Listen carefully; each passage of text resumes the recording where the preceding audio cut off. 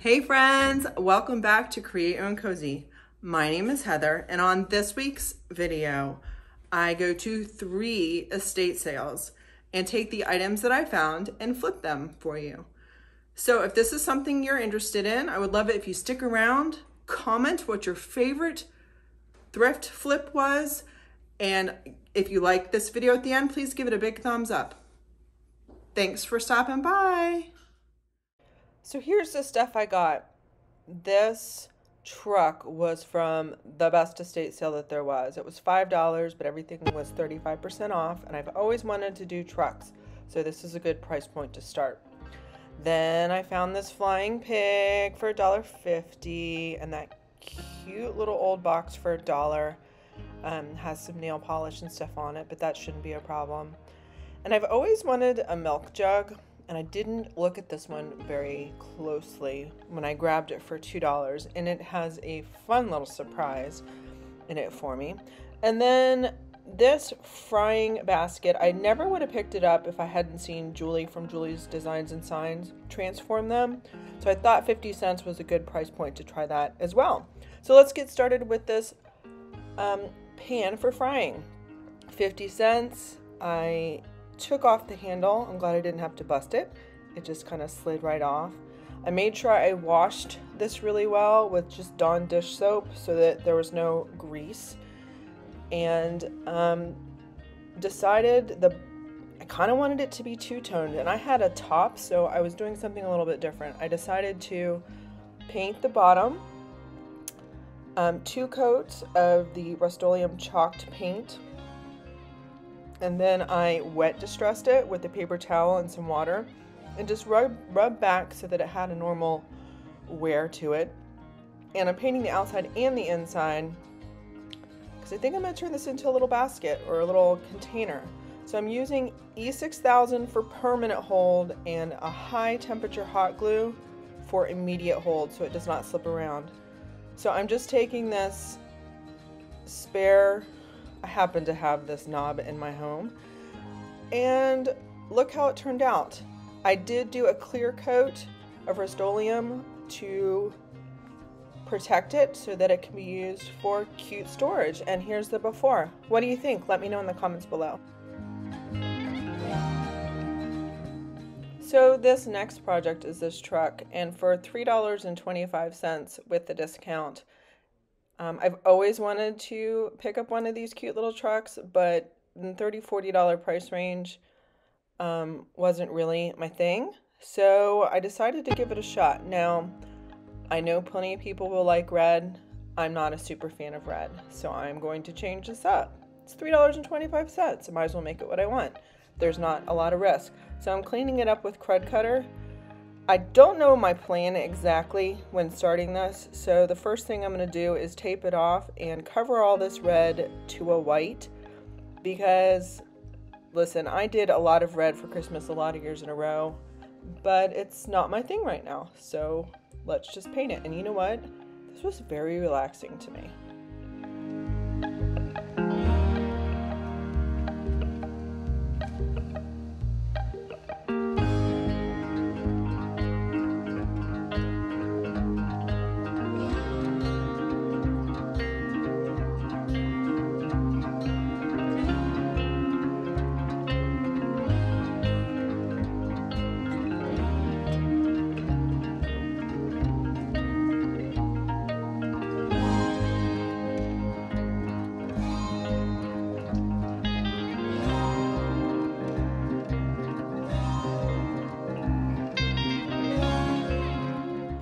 So after I finished being careful, I took the paint off, or the tape off, and I was like, it's a little too straight lines. So I decided, I've never used this milk paint. It's been in my closet, and I've been weirdly scared to get it out. So this is Sweet Pickins milk paint, and it's in the color Harbor. Basically what you do is you do equal parts warm water to equal parts milk paint powder. You mix it up, and it didn't say this on the package, but I've seen a lot of people say this, to after you mix it up, to let it sit for 10 minutes, and it should have the consistency of a milkshake. and I just slopped this on. I don't know, like there was something too perfect about how the rust was, the quote-unquote rusty part was exactly in the spots, and I wanted it to be more subtle. So let's try milk paint for the first time on this. And you know what? I think I kind of like milk paint. So I did 2 coats of this, and in between, I did not do any extra bond, which is something that'll help it crack less, because I really wanted it to crack. And I used a blow dryer in between to try to encourage the cracking. And you will see how it turned out after I applied some sandpaper. Let me know, what do you guys think of it?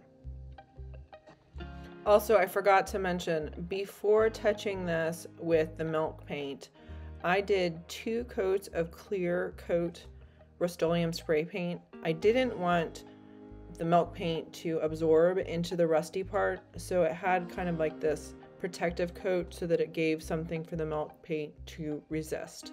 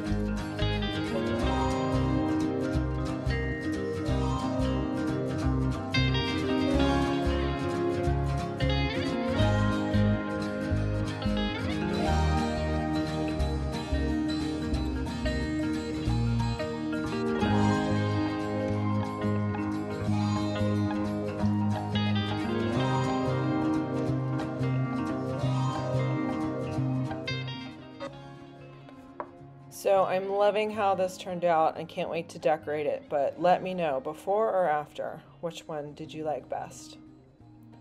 Next on to project 3, just wanted to show you real quick, this box that was $1, it is so like legit old. All I needed was 220 sandpaper, and I got all of that nail polish off and all of that pen writing super fast. That was an easy update. Now on to the When Pigs Fly piggy bank.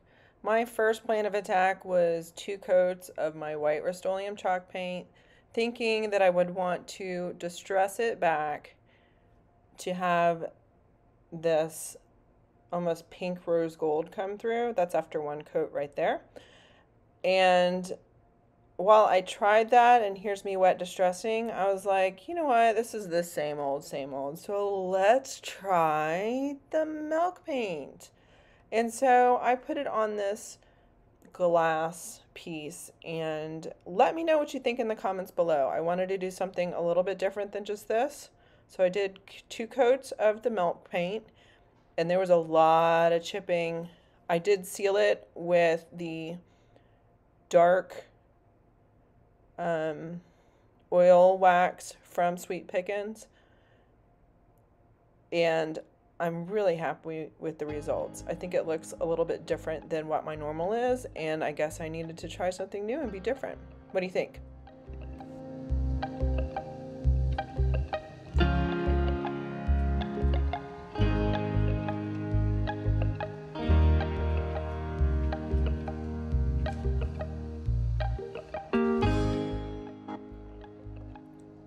Once you mix up milk paint, you have to use all that you've mixed up, so it's better to just mix up a little at a time.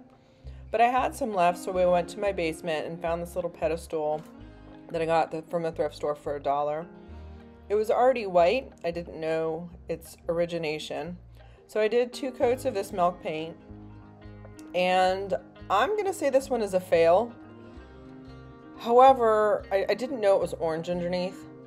If that was a color I liked, maybe this would be, maybe if that was white peeking through or like a brown peeking through. But this is the kind of piece that probably could have used that extra bond so it wasn't so crazy chippy. But it is all part of my trial. So you never know how this milk paint is going to react to your pieces. That's kind of the fun and excitement of it. But I count this one as a fail. So this next one is shaped like a milk jug. And I was like, well, what is this tape thing on it? And then I realized it's from 1996. And it had never been opened. And this popcorn was from 1996. And I wish you could smell it. Because it smelled like almost gasoline. It's like the caramel in there. Ugh. It was so bad. So I cleaned it really well and used a black spray paint to make sure none of these pig faces came through. It was printed directly on the thing. It couldn't be taken off. So after doing that, I decided, let's paint it white instead. But at least I'd used the black as a base coat. And I spray painted the bottom and then just wanted to kind of two-tone it and paint this top part up here white. I was originally thinking of doing a transfer or a big stamp or printing out something from the graphics fairy, like a vintage label. But instead I used the milk paint. So I mixed up a new batch, and this batch was way too thick. So what I did is just added a little bit more water, and it was probably a little extra runny once I added that water, but it's better, I think it's better being a little extra runny than super thick. So I did 2 coats on this, and I don't know if it's because I primed it, but there wasn't so much chipping on this piece as crackling, and I loved it. So I did use the blow dryer in between both coats to try to get it to have some movement. And because it was like a primed painted, maybe it's freshly painted piece underneath, it had a nice crackle to it. And when I put the dark Sweet Pickens oil on top of it, it really brought out the crackle, and you'll see that in the final pictures. Let me know in the comments below, do you think it was worth it to have this old popcorn bin changed into a fun, tall piece of decor?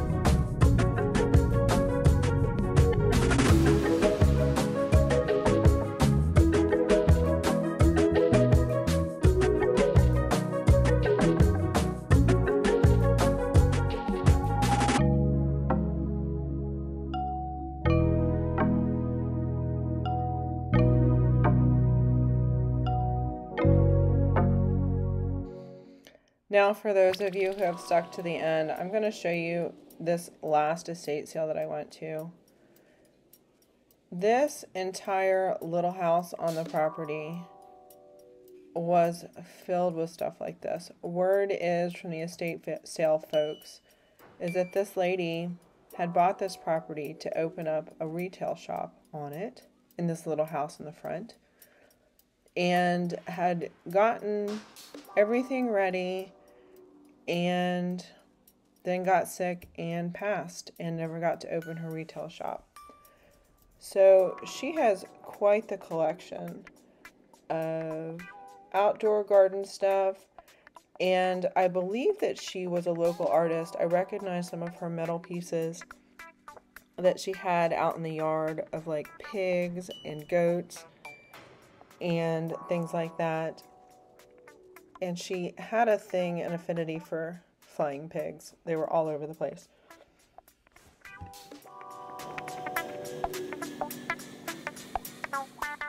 If you look out the window here, you can kind of see some of the stuff that was all over the property, this metal artwork, as well as her collection of smalls.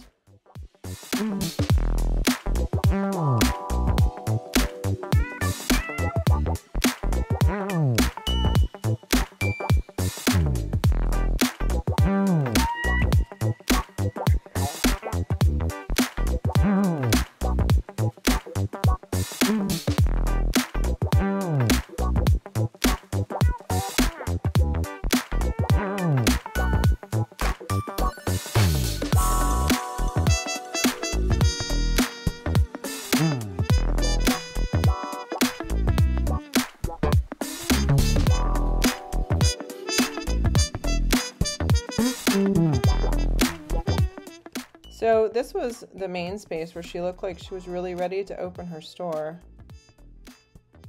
You can see the nice wall and storage system, and you'll see some of the artwork that I believe is hers coming up.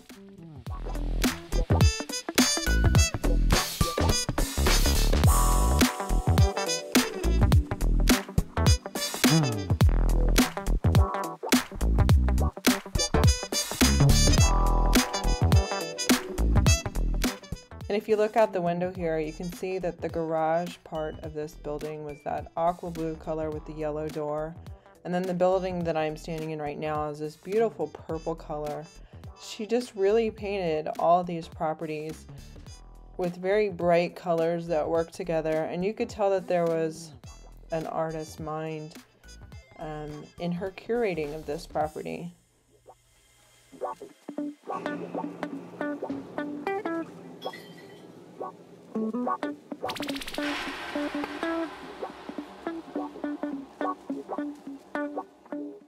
See these guys right here, that pig and chicken, and the flying pigs down here, and a lot of this metal work. This is something that I've seen around town for a couple of years, and was very prevalent out in the yard. And I did not get enough video out in the yard because there were people out there. But more flying pigs. It's just kind of fun to see what people pull together. You will see right over here another one of her flying pigs. I regret not picking one of these up. They were $10 and 35% off. I regret it. Now this is the main house on the property. I thought when I was done with the other building that I was done, and they're like, did you go back to the other house? So this is where she lived, and this is the basement, filled with different sections of Halloween and fall and Christmas. I mean, the collection was crazy, and this property was crazy. It had this beautiful greenhouse, and then it had 3 different barns painted in multicolor. It was just such an interesting exploration estate sale. And I thought that I would share this with you guys because you might appreciate it. The only thing I bought from this sale was that little truck. I guess I'm kind of relieved that she didn't have more of my taste, or I could have gone a little crazy. But there is a part of me that was like, ooh, this property's for sale. It would be the perfect place if I was like, YouTube mega success. I could buy this property, put my family on the back, and open my store up front and have an art studio where the locals can come and have community. Anyway, that's my dream. I thought I'd put it out there and share with you guys. And thank you so much for your support, especially if you stayed all the way to the end. I appreciate each and every one of you and am thankful to be able to let my creativity out. Thanks for watching. I'll see you guys next week.